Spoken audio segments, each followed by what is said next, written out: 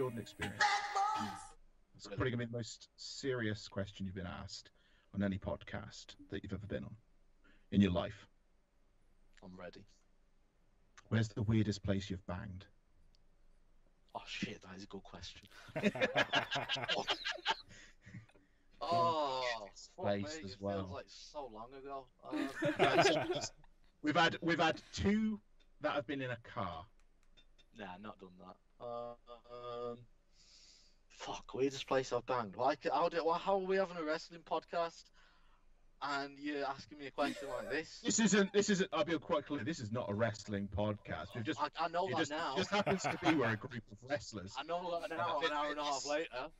There is no rhyme. There's no rhyme, rhythm, or anything about this. We want to get to know you a little bit, but I feel like we're not going to really know you until we know the weirdest place you've banged. Oh shit, man! I really can't. Oh, you're a bastard. You got to see, this is one of them questions because you got to be careful, aren't you? Because you don't want to be too weird, but you don't want to be not weird enough. See, I'm trying to think, and I'm thinking to myself, God, have I just had a very boring life? I am a vanilla bastard. Oh, I know.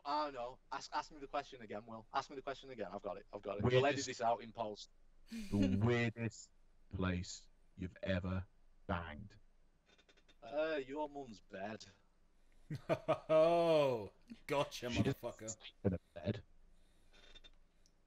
Your mum's She sleeps bed. in a pigsty. Yeah, I know.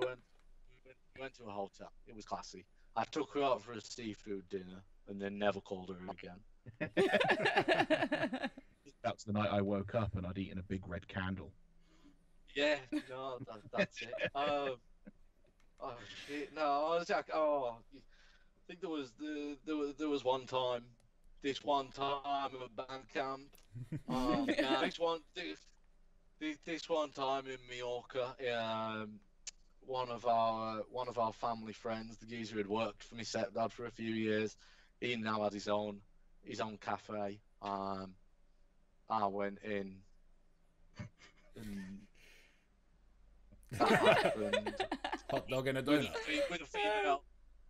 With a female I knew from out there, but it was quite awkward because I was supposed to be at work. There's someone ordered cake over the counter.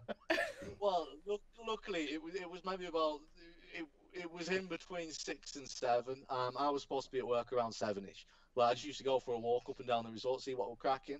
Well, if I found something that was cracking that night. Oh yeah. But my stepdad actually rang me, and I can't ignore the call. Not only is it my stepdad, it's my boss, and he's probably ringing me.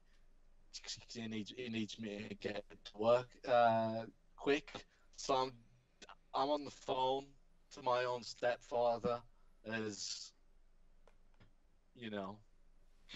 Nice.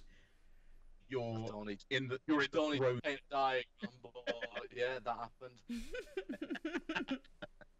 So cafe, that's a new one. We've got a new one, Bronson. All right, cars and cafes, very popular. Yeah. I'd just say it wasn't a case of like I bent someone over a table in a cafe.